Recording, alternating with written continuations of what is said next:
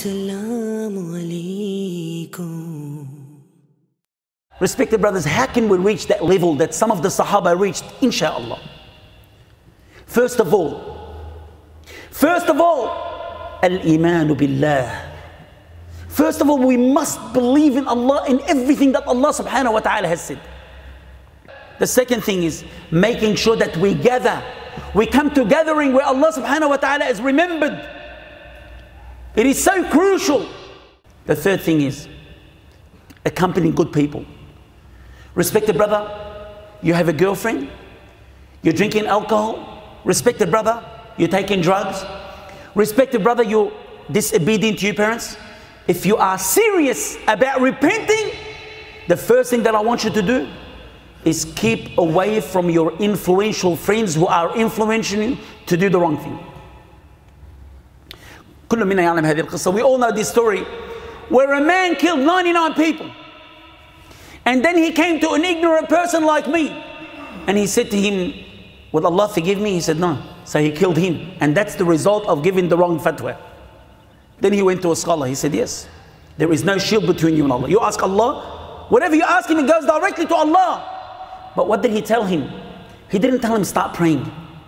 What did he tell him? He said, leave your evil friends, your bad friends, and go to another place where they remember Allah and they are righteous. So respected brother, if you're serious about abstaining from haram, leave your bad friends. The Prophet has said, sallallahu alaihi wasallam, only accompany a believer. He didn't say Muslim. We know what some of the Muslims are doing. The biggest gang leaders, the biggest drug dealers, a Muslim, Muhammad, Mahmoud, Khalid. So the Prophet has said, sallallahu alaihi wasallam, only accompany a believer. Respected brothers, I'm begging you for the sake of Allah, accompany righteous people, because you are depending on whom you associate with. The Prophet has said, sallallahu alaihi wasallam, the person is on the religion of his companion. Then observe who you accompany. This is one advice that I'd want the young men, especially now that we have school holidays. I am begging you for the sake of Allah to associate with good people. Also, occupy yourself in what benefits you. You want to have a life of prosperity? Please be obedient to your parents. I'm begging you for the sake of Allah subhanahu wa ta'ala. Wallahi al-azim, if you don't, Allah will punish you in this life before the hereafter, even if your parents are kuffar.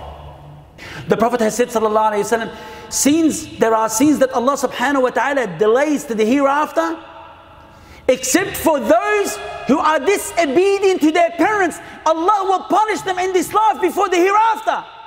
Now, today, after you pray, go and say to your parents, please forgive me, regardless, even if they're wrong. I'm begging you for the sake of Allah, because I love you for the sake of Allah. You want prosperity with your wife, with your children? Be obedient to your parents. We are one ummah who should stand with each other through all the highs and lows.